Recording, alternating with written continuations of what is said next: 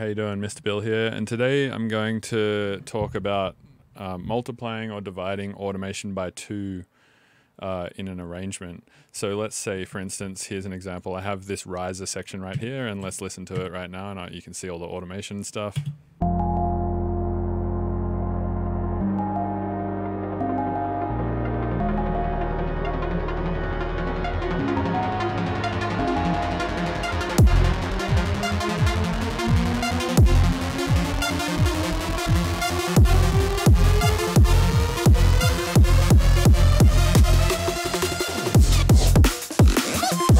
So this is actually a remix that I'm doing for Encanti, or Zebler Encanti experience rather. And I've been meaning to do this tutorial for a while, and funnily enough, I come across this problem all the time, and the solution, let me explain the problem. The problem is that if I want, like this riser, for instance, I already made it, but it doesn't go for long enough. Like I want this to just go for a little longer. So let's say I was like, oh shit, this riser section needs to go for just 1 extra rotation. And I hit Control-Shift-D or Command-Shift-D on Mac, which will duplicate time, which means that it'll take everything here, create a space here for it. So if I hit Control-I, that creates space on the timeline. And then it will just duplicate the whole thing there again. So that's again, Control-Shift-D. But the problem is now I'm like, damn, the note happens again and all the automation is wrong. And that applies for every single thing that might have automation on it, which could be this thing as well. So for instance, I would need to be like, damn, I need to fix this automation now. And I need to fix this automation now. And I need to fix this and like do all of this stuff. And it takes a little longer than I would hope. But Encanti, the guy whose whomst I'm doing this remix for, he actually came up with a really cool solution to this problem. Let me just keep on doing here until we're back to where we were. All right, cool. And his solution is actually available in a YouTube tutorial here called How to Time Stretch Automation Divided by 2 and Times 2 in Ableton Live. And it doesn't have many views. And I asked him, do you mind if I do this tutorial again on my channel? Because I think A, it's a really cool trick and more people need to know about it. And B, I would like to draw attention to Encanti's YouTube channel. He only has 378 subscribers, but he's probably one of the most intelligent producers I know personally, especially when it comes to Ableton, like hacks and tricks and stuff like that. He's like a college professor, so he definitely knows what he's doing. So anyway, I'm going to show you this trick. So you can go watch his video or you can just continue watching this one. Essentially the trick is to highlight this amount of time that you want to duplicate, and then you right click and you say consolidate time to new scene. So if we consolidate all the time to the new scene, we can now switch over to session view here. And you can see here that we now have all of the elements in this track in a single scene. So what I want to do now is just get all of the MIDI elements. So all of the audio elements, I'm going to move down 1 scene. So this is audio, this is audio, this is audio,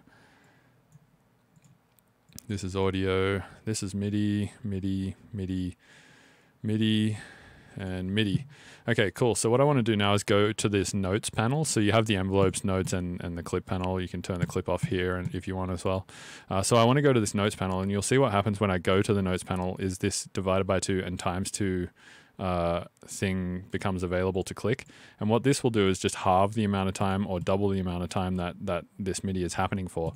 But not only is it stretching the notes, because you can also do this in arrangement view, like so, just by hitting times 2 or divided by 2. But the thing is if I have automation here in arrangement view, like let me just quickly draw some automation. Yeah, sure, that'll do. If I hit times 2 here, you can see the notes double, but the automation does not. And that is actually a little bit of a problem because we want to double the automation too. Otherwise, all of this riser information is going to be wrong. And a bunch of other information too that happens during the riser. But what happens when you can consolidate this to a scene is you can see in the MIDI control panel here that it's actually copied all of the automation from all of the parameters, like the filter frequency here and the disperser frequency, and just everything has been copied here. So now when we hit times 2, it also times as the automation by 2. So we can go through all of these now and just hit times 2 on all of them, like so.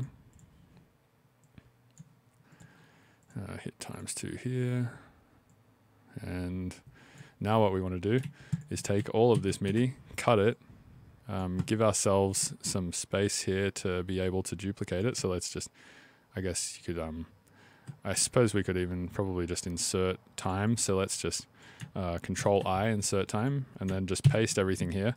And you can see now all this riser information that we took from here has been doubled in time over to here.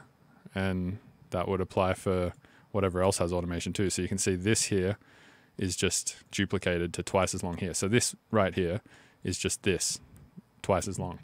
This also works for dividing. So if we wanted to make the riser shorter, because let's say we made the riser this long and we're like, actually it needs to be more like this, then we could just divide it by 2 and do the exact same thing. So I thought that was a really cool, quick little tip that Encanti figured out. And yeah, you should definitely go subscribe to his channel. And this remix will be out in the summer. And it sounds like this.